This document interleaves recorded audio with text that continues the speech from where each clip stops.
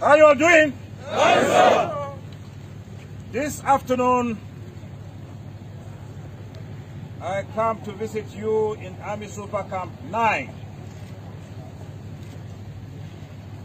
I bring you very special greetings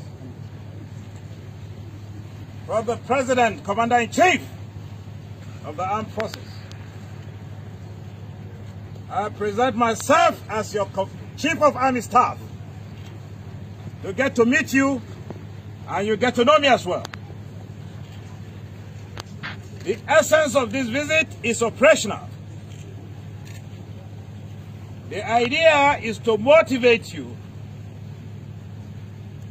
In the last few days, we had attacks in your area of responsibility.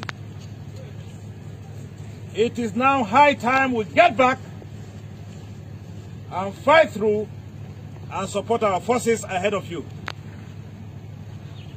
Areas around Marte,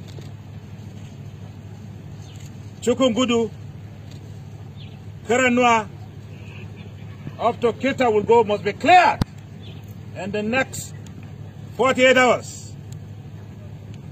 You'll be rest assured of all the support required in this very onerous task.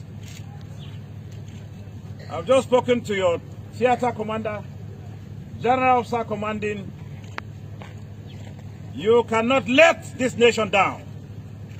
You must go there and do the needful, and I'll be right behind you.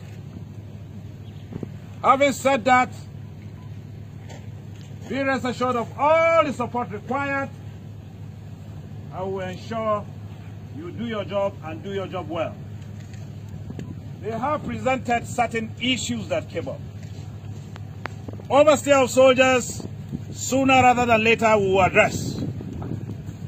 Where there are no adequate A and B vehicles, we will provide. With those few remarks, I wish you well on the operation, and I know the morale remains high. How's the morale?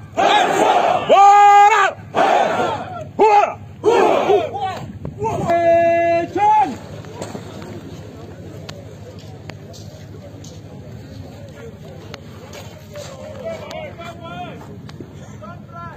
No more prisoner of war!